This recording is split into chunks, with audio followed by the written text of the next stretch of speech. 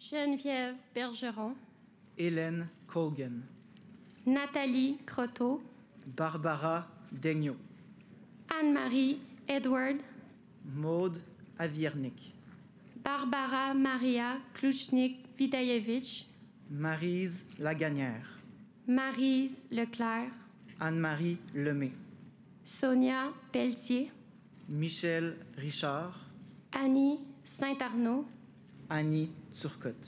It's important to realize that this is not age-old violence against women. Women have always been victims of violence, and they will probably always, it will probably remain so.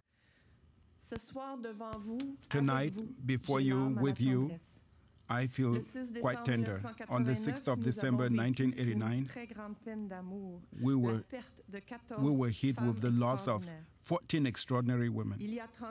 30 years ago, they got up early in the morning, trusting in the future, and not just their future, but also our future. 30 years ago, these women's respective lives and destinies were shattered, which has left us with the obligation to reflect on this loss. The Montreal massacre has left deep scars for many in Quebec. 30 years ago today, Marc Lépine walked into École Polytechnique. He entered a classroom full of students. He separated the men from the women, said he hated feminism, and then started shooting. He obviously hated not just women, he hated feminism, which I think is the thing we've missed mostly all these years. It took us a long time to even acknowledge here in Quebec that this was indeed a crime against women, that this was an act of terrorism. He was aiming women because they were women, but he was actually aiming women because he wanted to send a message of anti-feminism. And I think it took us, well, until now, actually, to really look that in the eye. This memorial park is dedicated to the victims of the attack, and this year the city changed the wording on the commemorative sign to specifically refer to the act as an anti-feminist attack instead of simply a tragedy. And some say that's an important distinction. This was a crime about what was happening between men and women, and for me that is the lesson of the Montreal massacre, which it took a long time to come to grips with, that some men, we never thought this would happen, but that some men resent the fact of the changing roles to such an extent that they become violent. I used to go to school with Sonia Pelletier when I was a victim, a girl who was very generous with people around, very discreet but generous. She was helping a lot of people because she was a bright girl, especially in math.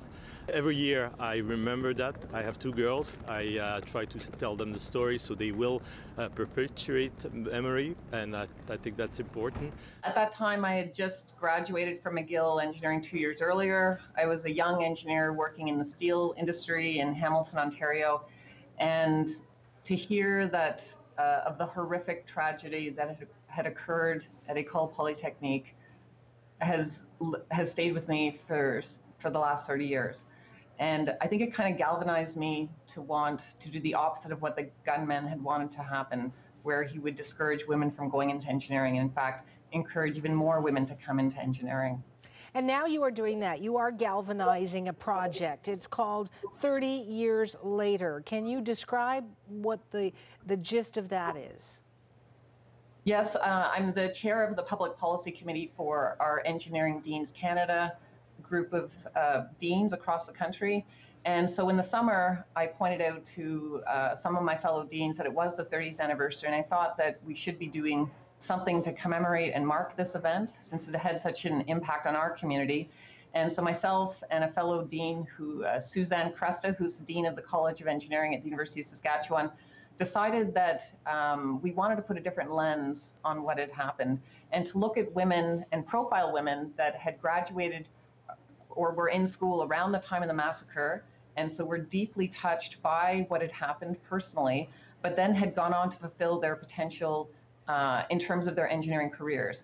And so we invited all the schools of engineering across the country that had an accredited engineering program in 1989 to submit the profile of an alumna that really exemplified engineering and what women bring to the profession. And as you were profiling, you know, the lives of these women and finding things, you know, that you were in tune with, is there anything, a specific story that really stood out for you?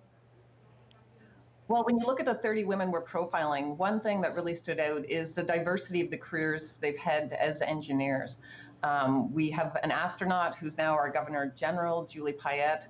We have women that went on to be university presidents. One's a current university president right now, the rector at Laval, Sophie Damour. We have women that have gone on to take senior leadership roles in the financial industry. And we have women that have gone on to create their own companies. A couple of them went on to create very, very successful companies. And all of them really wanted to do things to improve and help life for other people. So they're just a great diversity of perspectives in terms of the careers that they've been able to achieve as engineers.